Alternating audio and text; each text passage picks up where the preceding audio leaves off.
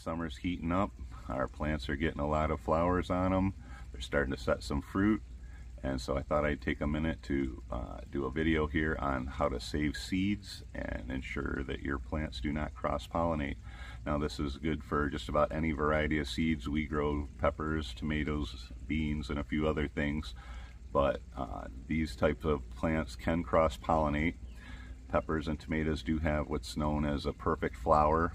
They can self-pollinate. They don't need another flower. You know, they don't need insects to pollinate them. They will pollinate themselves. But they can cross-pollinate if a bee or other insect were to fly from flower to flower, from plant to plant. So if you're growing plants in close proximity, then you need to isolate some flowers to ensure that you get a true variety growing the following year. Okay, so that said, how do we isolate our seeds? Now you could of course take netting and put them over the entire plants. We're a small scale, so the best way that we found to do that, isolate the seeds, is through the use of these organza bags here. Now these are typically used for like wedding favors and things like that, but they work great for separating some flowers and isolating seeds for the following year. Now you can see I do have some already on our plants back here, so I will walk you through and show you just how I do this.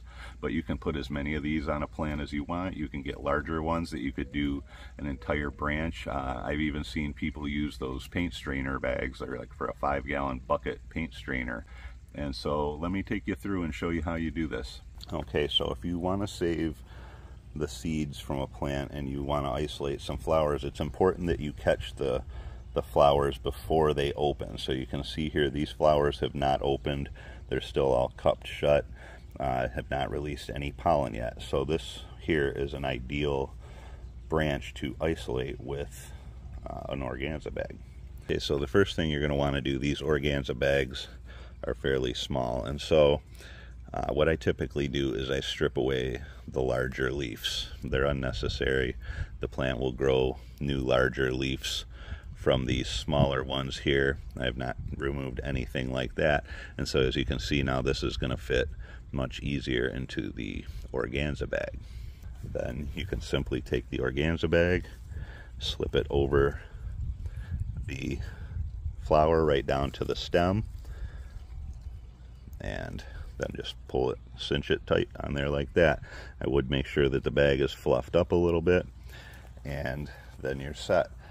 Okay, so once you have the organza bags on, now it's just kind of a waiting game. You're just going to wait until you'll see those flowers. Eventually they'll open and it will pollinate, and then after that point the flower will wither away and die. Once the flower withers away and dies, you're all set. You can take the organza bag off, and the flowers, the pods that you isolated, you can tag those so you'll remember that those are your isolated ones, but you don't have to worry at that point about any cross-pollination taking place. Now let me show you how to tag the plants. This is the method that I use. It's really simple. This little pepper here, this was isolated. I had a little organza bag over it, and as you can see there's a fruit growing now, and so this is safe of course to remove the organza bag, and I'm going to tag this pepper so I remember to save seeds from this pod.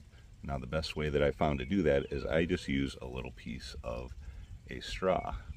I take a little section off and put a slit in it, and then I can just simply take it and wrap it right around the stem of that flower, and that will be a visual reminder to me that when I go to harvest seeds and when I'm picking peppers, that I remember that this is a pepper that I need to save seeds from. Very important. Okay, so that's it. Really nice and easy, right? Get yourself some organza bags, maybe a nice bright colored straw so you can tag your plants with. You can use bread ties or whatever you want. I like the straws.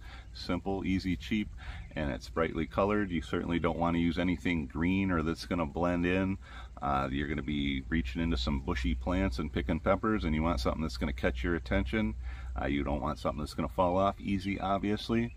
And that's it. And then next year you'll have a nice true variety of pepper or tomato or whatever vegetable you're saving the seeds from, because if you don't do this, you do risk cross-pollination, especially plants that are grown in close proximity. For sure, if you're selling seeds, you want to do this. People are paying for a certain variety, and that's what they want. They don't want some mutant or crossbreeded plant. Later in the year, as I'm cutting these open and saving the seeds, I'll do a video on that, on how to dry and save the seeds. But that's a video for another time.